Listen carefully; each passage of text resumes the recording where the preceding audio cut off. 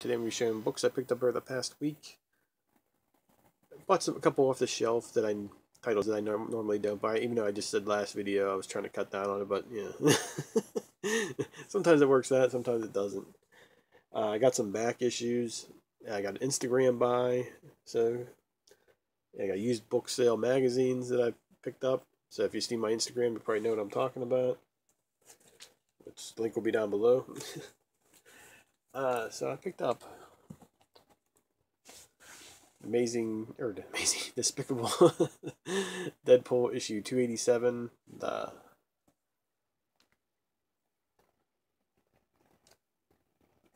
lenticular cover. I mean, I just bought it for the cover. I mean, there's very few Deadpool stories that I actually enjoy reading.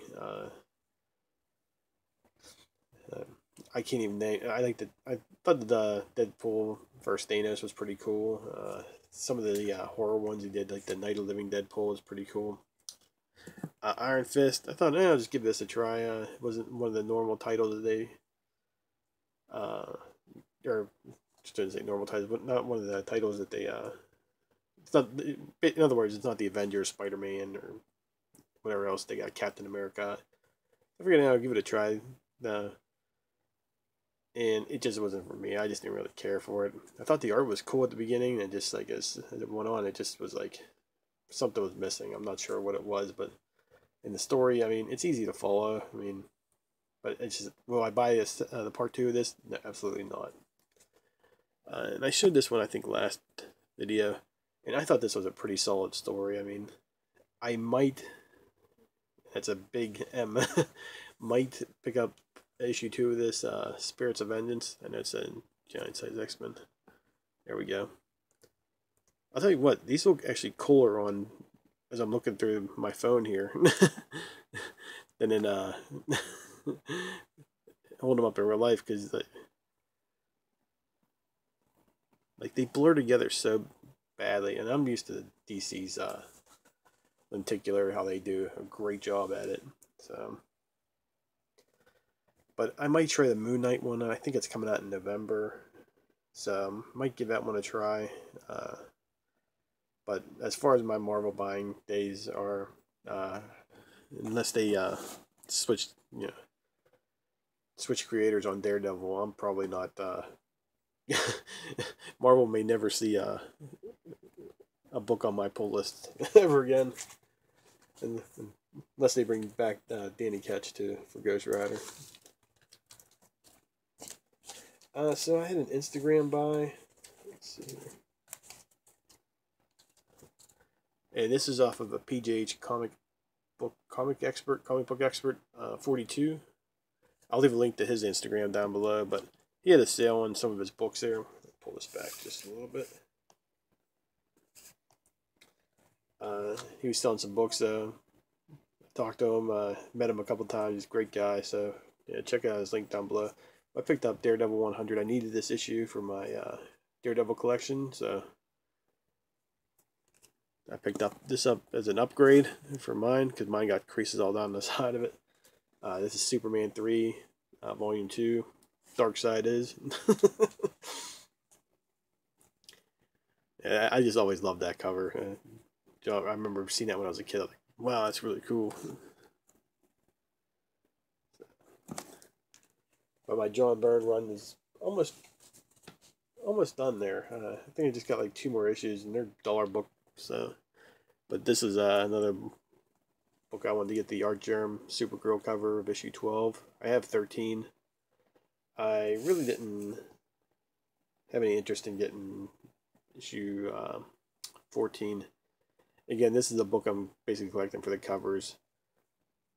I hate to say that. I'm usually a person that likes to read the books, but I might just give it a read, and who knows, I might go get issue 14, so I shouldn't be like that. So damn it, I'll read it. Maybe I'll talk about it next month. Next week after I read these 2, I'll probably talk about it. So now I gotta pull the other one back out.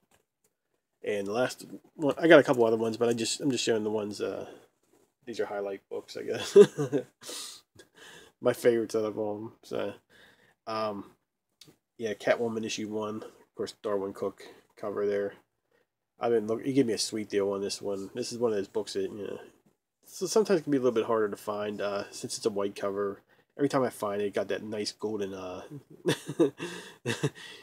it's like a, I don't know, piss stain color, whatever. But it's yeah, it's hard to find it like even issue 2. I mean, I find them in the dollar bins all the time, and it's just like real nasty looking. So I'm gonna get the first 4 issues here, the Darwin Cook story or Darwin Cook art. It's a Brubaker story, but yeah, I want to put that little run together. Catwoman's one of my favorite characters, so I always try to pick up. But just like Deadpool, I mean, a lot of the Catwoman stories just aren't that good. She's better as a supporting cast member than having her own book sometimes. So I'm hoping this one proves me wrong. I never read it, so but I'm figuring the team there, Brubaker and Cook. I mean, hopefully it's a pretty decent story. If not, I got the pinup covers there. So let's see here. What else did I get? Another Hole in the Walking Dead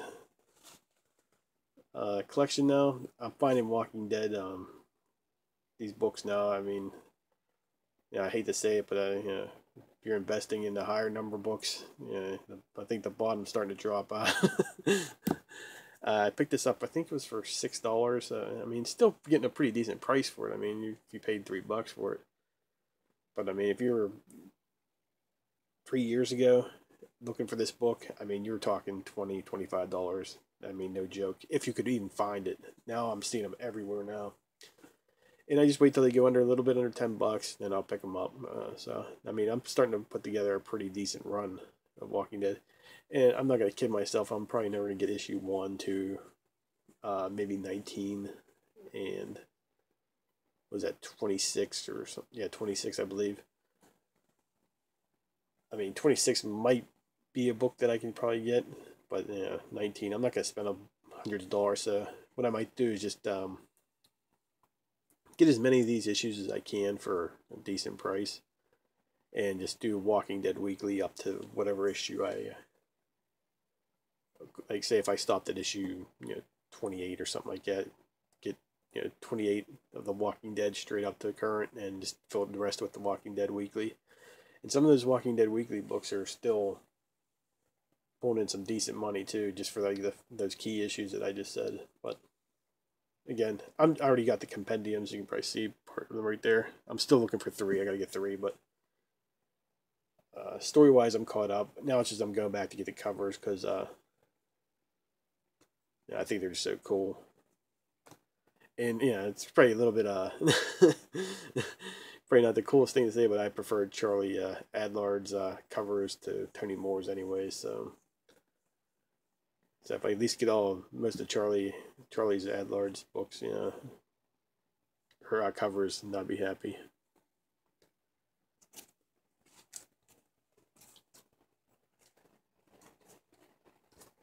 I also picked up from the Barnes and Noble. I picked up Here's Negan. Let me see, where did I put that? Give me 1 second here.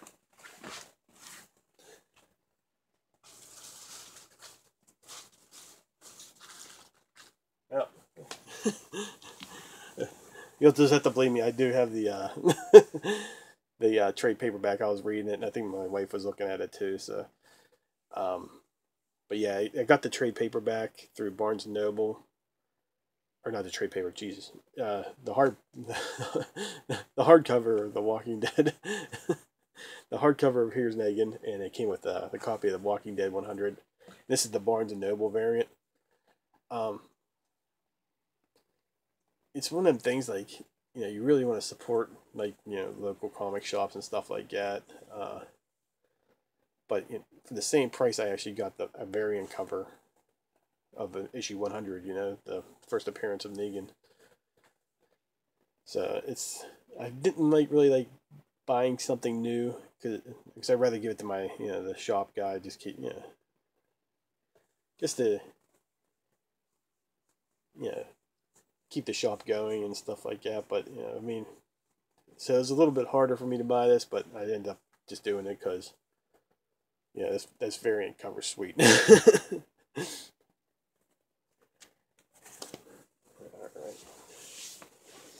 I also picked up, I don't really pick up a lot of these magazines, but these ones are so cool, and for the right price, you know, I paid $5 for them each. Fortunately, I don't got any backing boards. Let me pull this back just a tad. I don't have any magazine backing boards, so. But yeah, Vampirella issue 45. This book came out in 1975, so it's 42 years old, and it's in really good condition, especially for these magazines. I mean, I'm not sure. I only have very few of them, but I always love the artist. You know, these are the you got Enrique Torres, San Julian. Who else you got? Jose Gonzalez. All those guys did those painted covers back in the day. This is like the Spanish trifecta right there. But yeah, it's just I always love their artwork. These painted magazine covers. I don't think it gets appreciated as much as it probably should. But so whenever I find them cheap and in really good condition, I try to pick them up. So and this thing's got a little bit of an issue down here, but that might even be. Yeah, it's just a little issue there. So I'm hoping to get I think one of the shops around town here, they sell actual magazine. They do a bagging board. It's probably gonna cost me like $1 for one of them. But I'll probably just end up buying one of those. Just that I put this book in there. But yeah, just a stunning book. Or stunning magazine. And I'm not sure about the collectors back then. But I can't imagine these getting, even put in a bag. They probably sat somewhere in somebody's a box in somebody's attic or something like that, because they're just magazines.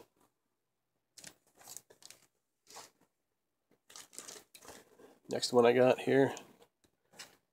Of course, if you're gonna get something,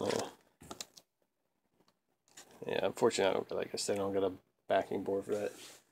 You got a Frazetta cover here. Originally this cover was on a Creepy issue 7. It's a book I want. So I'm on eBay, I'm looking around, but I really want the original Creepy because I believe it's a story of, werewolf versus vampire. It's called Dueling Monsters. Unfortunately, there's no dueling monsters in this issue. But still, I had to get the cover for the Frazetta cover. I mean, Frank Frazetta is basically a legend. His artwork, he did the Vampirella cover, the first issue, just a bunch of other stuff. I mean, he did some stuff with Danzig's Verotic comic line too. So he had a really long career. So, but yeah, I'd like to really get Creepy issue 7. It's gonna be on my want list. If I don't get it this year, it'll be on next year. But this will do for right now, and it's in sweet condition too. The price tag up there is ripped, so I mean, but doesn't affect the condition of this book. All right, guys, thanks for watching. I'll talk to you next time. Please check out my Instagram channel. Hoping to have a Batman update video probably in the middle of November. I'm not sure if I'm gonna have another one for another haul next.